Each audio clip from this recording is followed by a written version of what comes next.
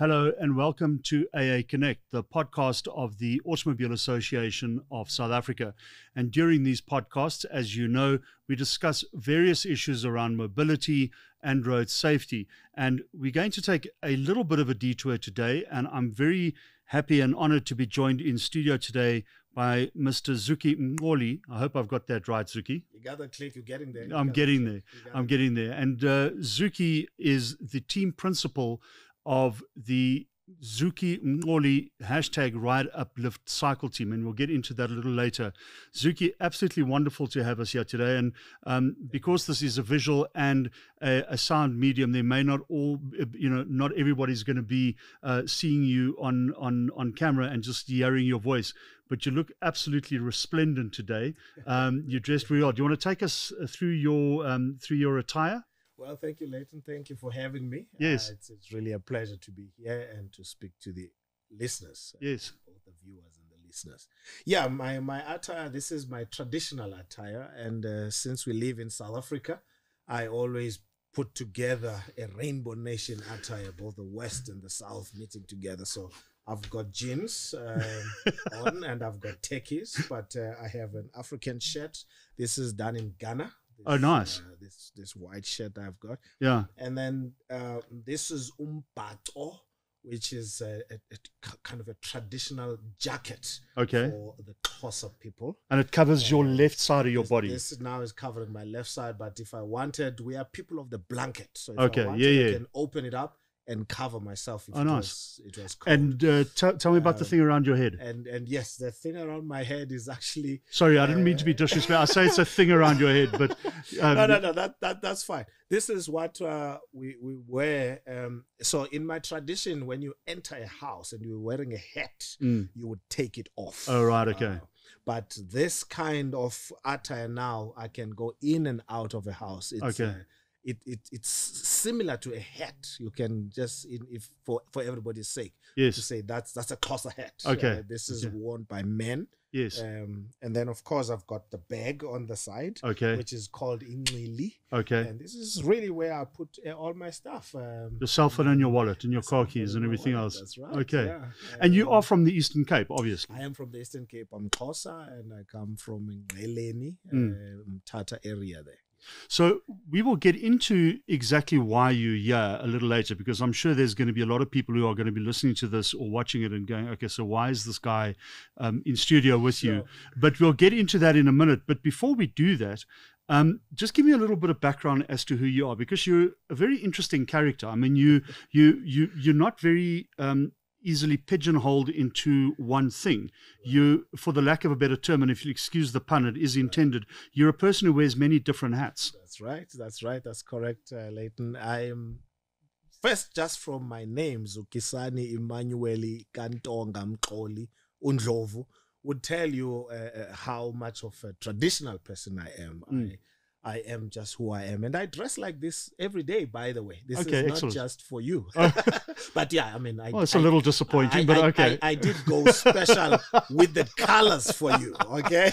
I like the yellow. I like the yellow. Thank you. There's a color you might just I did love. pick up on that. Thank you very much, yes. But yeah, I mean, and so... And this comes from my belief that says we are created, all of us, in the image of God. And that is the first hat that I wear. That of being an evangelist, a spiritual leader. I go all around the world. I teach, I preach, I minister, I lecture. I bring people into a space where we can build them. From where they are, we meet them at their point of need. We don't necessarily, we build what we call centers of influence, areas where we can meet the people at their place. What can we do? How can we uplift your lives? How can you know that there is a bigger world than just your circumstances, and that those must not hold you back from being the better you? And that's the bigger me.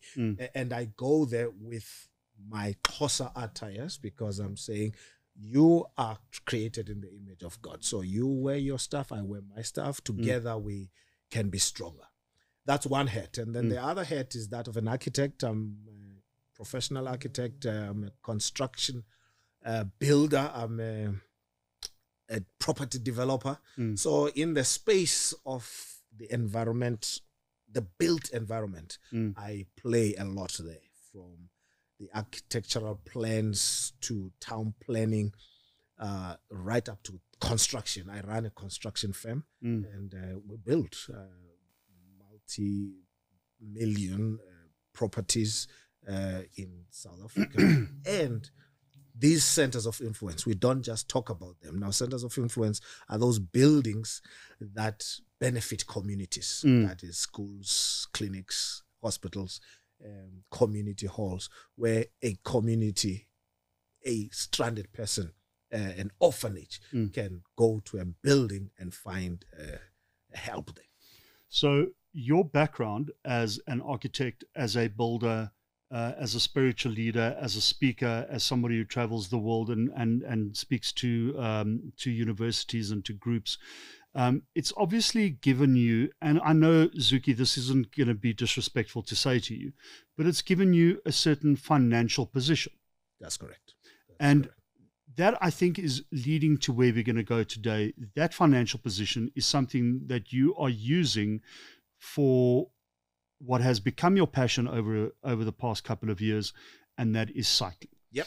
So tell us a little bit about how, first of all, you became involved in cycling, and the little bit of a backstory I know, and I think anybody who's listened to this podcast can relate. It all started with your wife. That's right. Yeah, I'm a big family man. I have 5 children of my own. The oldest working now, and the youngest are twins. They are 8 years old, and everything in between. So I love kids. I'm a family man. I love my wife, and I listened to her as well. And this one time we went to buy bicycles at a local store for the kids, and she thought there was one bike that she just felt that would suit you. My wife is a fashion designer, so she dresses me up. And so when she says that bike would suit me, I thought, okay, I'll take you up on that. It was an e-bike, and I started with that bike and enjoyed it, rode it, and started switching off the e-mechanism of it. And from my 120 kilograms that I weighed then, I lost 20 kgs within that year. And that got me so hooked in cycling, because there's always a target with cycling. There's a race coming up, so you work towards it. It can take you a year to work towards that race, to do a good number there or a good result. Yes. And so that's what hooked me into cycling. And yes, talk about the financial position, being blessed with what I can do and what I can provide for my family. For me, it cannot only be about my family. It cannot only be about myself. And this is what led me to the passion of starting to give to others, especially in the cycling world. And that's where I picked up some kids here and there who needed a few items. And I donated. So, Zuki, I need an odometer, or Zuki, I need a new tire, or Zuki, I need shoes, and that kind of started off small. That started, but there was no coordination to that. Definitely, there was no coordination, and I mean, I was just giving from. I would look at your face. You just look honest and innocent. So you would open the wallet and you say, "Here's $100 or here's 1,000 rand or whatever," and the tire and go. I mean, I would necessarily give money, but I would give the item that they needed. And and in cycling, these range from a tube, which is a couple of rands, to an indoor trainer, which is 28,000 rands, to a bicycle itself. It's not a cheap sport. Not at all. It's quite an expensive sport. And for me, I can get away with not having everything in cycling because I'm not that competitive. Right. I am to my level. And, yes. And my wife didn't know. But you're not riding professionally. But I'm not riding professionally. Right. But for the professional athletes, it gets very expensive very quickly. So you're in the situation where you've kind of begin to develop this passion for cycling. You do a lot of research on it. You've got the e-bike switched off. You're beginning to ride on road, and people are coming up to you. And obviously, people know your situation, and they're saying, Zuki, can you help me? And you start helping them out. But something in your brain clicks, and you say, but hang on a second, I can do more. not only I can do more, but I want to do more in terms of the sport that I'm beginning to love quite a lot. How does that process unfold? And that's clicked in mainly by what I never thought of. When you give, as much as you are giving and you're saying, go enjoy this, but when you see people abusing it, the gift, the next day you check up on it. Well, how is that bike treating you? Oh no, it was stolen. And you didn't even have the courtesy to tell me. And I'm not saying this must stop people from giving, but rather get it coordinated. And this is what drove me into coordinating it. And I said, instead of just giving randomly to people and say, okay, there you are, go away, let me take a couple of youths, youngsters, put them under my wing, build a team, and help them through the sport, not only for a once-off race or for a once-off event, but throughout their career in cycling, as much as long as we can. So if you're going to be spending money on it, let me spend it wisely and actually get something not only for myself, but for the people involved at the end of the day as well. That's the motto for me. And this, as much as giving, people may think, oh, but you're wasting money. Every time you give, blessed is the hand that gives than the one that receives. You will get benefits. Right. My cycling has improved because, remember, at my age, and I'm riding with youngsters at 14 years, 20 years old, trying to chase them. They've improved my cycling a lot. And there's always benefits. Meeting these lovely people will take you to the next level, just as a person. I'm a big community relationship person. And for me, those help. So you're listening to AA Connect, the podcast of the Automobile Association of South Africa, and we joined in studio today. Very honored to have Mr. Zuki Mxoli with us here today. Zuki, tell me a bit about Zuki Mxoli, hashtag Ride Uplift the team. And that's the name of the team. You've hit it right on the head. We've called it by my name, as the principal, as the one who will strive to assist the kids as best as I can. But then we call it hashtag Ride Uplift. And Ride Uplift simply says, as English says it, ride and uplift someone else. So even the riders themselves, they have a responsibility. They don't look at me as a sponsor or somebody who must just, at the click of their finger, give and give and give. They must make sure that they uplift others as well in their riding. How they do that, we have gone through all the categories, from the youngest under 15s to the elites who are 25s and close on 30. We have all the categories. The big guys, they know they need to help the younger guys. We have ladies and gents in the team. And as you know, sport, ladies race alone. Now, the advantage with my team is that when we're training, my ladies are training with the boys. And theirs is to catch those boys and beat them. And when it comes to a race, they are now racing with ladies. So they have a foot in, an advantage. And so that's the Ride Uplift concept. But it doesn't end there. For me, I said to the team, to my whole family, the community that we've built, this can't be just about cycling, because that span in a person's life is limited. It's going to come and end. You've got about 30 years or so. In fact, it may be shortened by an accident. And you can be a paracyclist, you can still continue, but you may just not be able to. So what about life itself? So we look at the Ride Uplift concept is about life itself. They must be involved in education.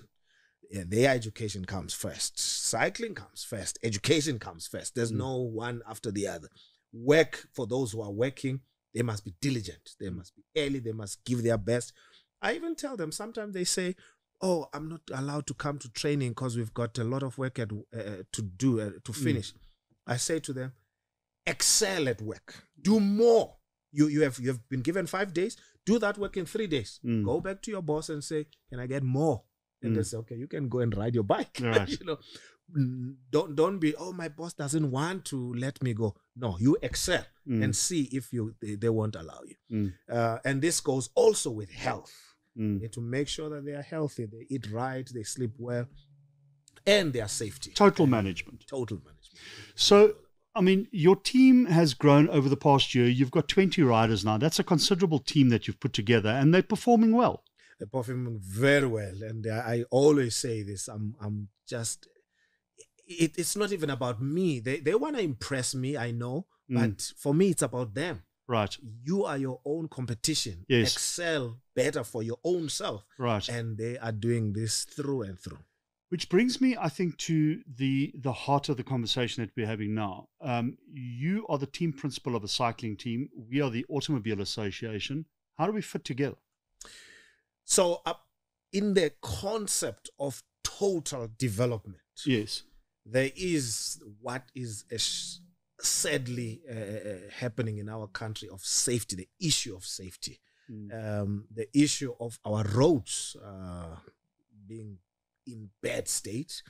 And cycling, I mean, it doesn't matter how good a cyclist you are vulnerable. You are on that bike and a car comes between you and that car, you have no chance.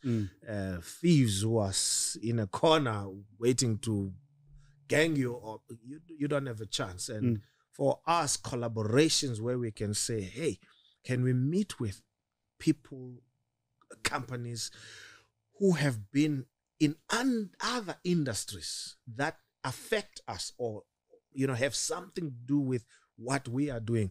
We can find a space to work together.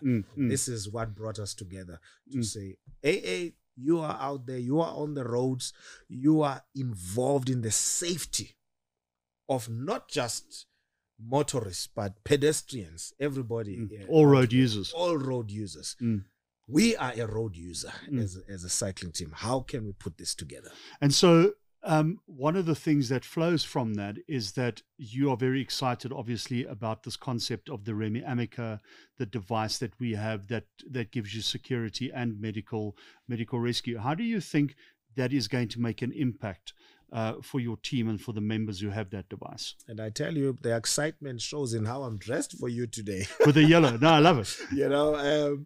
For me, I mean, when I heard about this, I read about it, I listened to the podcast that you did, and it's such a wonderful tool. It's overdue. I'll tell you personally, when I go for a ride, especially alone, I will then take my phone and put send to my wife a location, a live location. That's the word I'm looking for. Yeah. On the WhatsApp. Right. And then I put my phone in my back pocket and I ride. Right. So that at any time she can know where I am. Yes. Then the Garmin that I use, which is an expensive device, you won't get a good Garmin less than 8,000 rand. Right. You need to spend quite a good amount of money to get that device. That device has a feature where if I crash, it can report to my wife.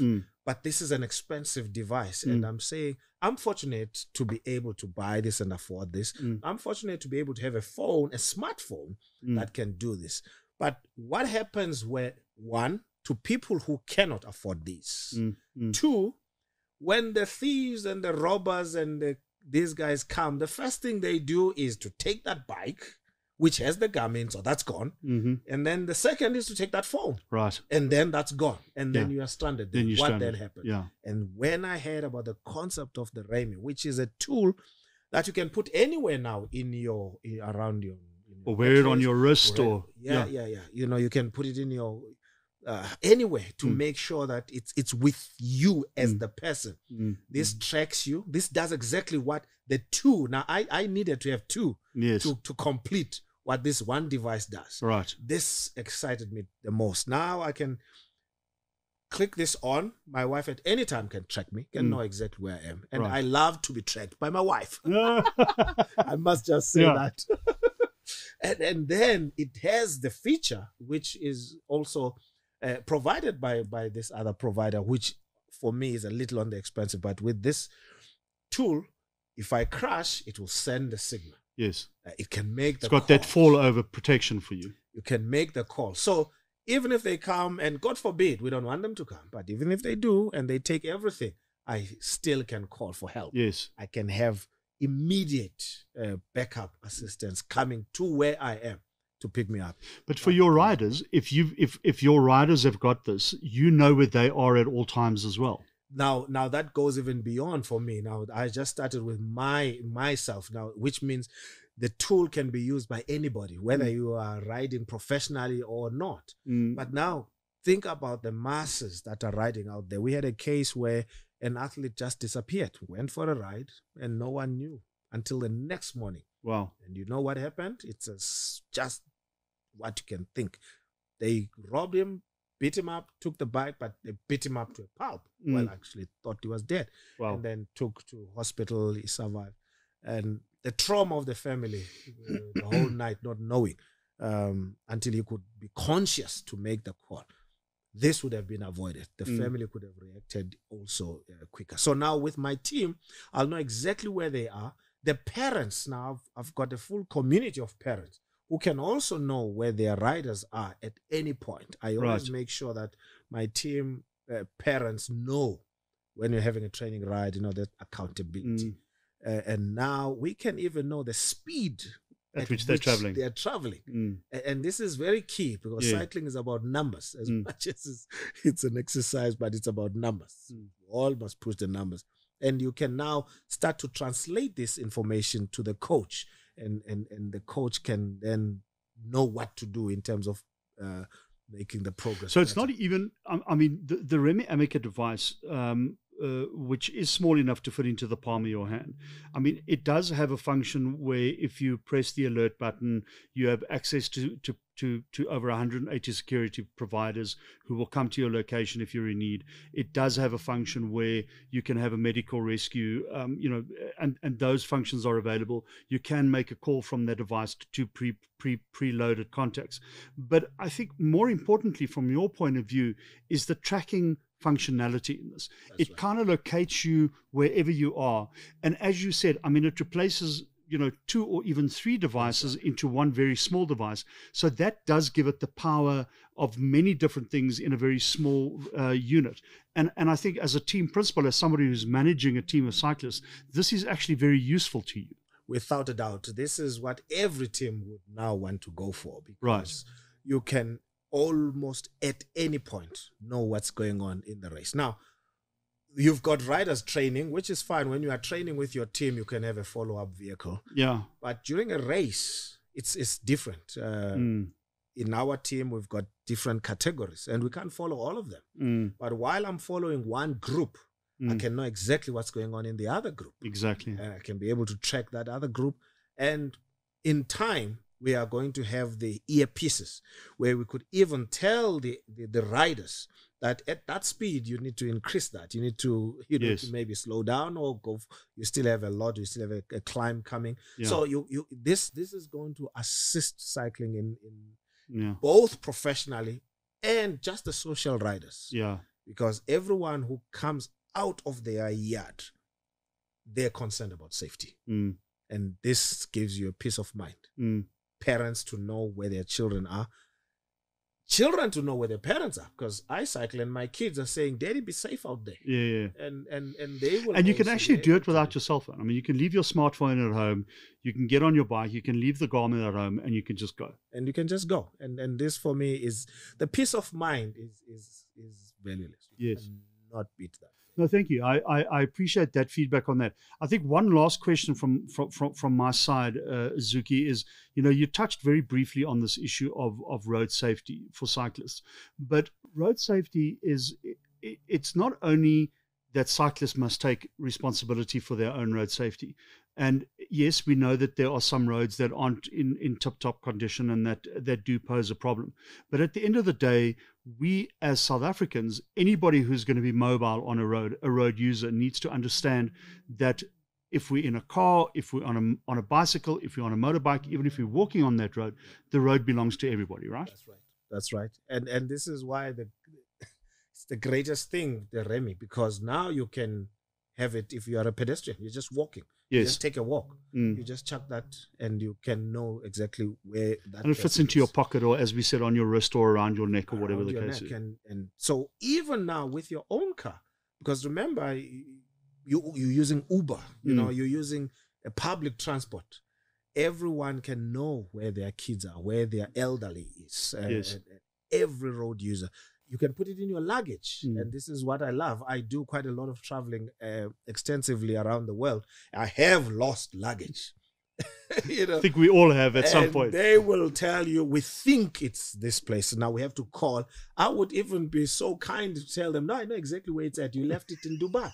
So would you just call the Dubai guys there and bring it and have back? it over? And now you can know when it lands. And you can then go, because between the time it lands and the time they bring it to your hotel, it could be a day over. Yeah. You know, you might even be finished. So this is a device that works even internationally. And for me, that's excellent news for you.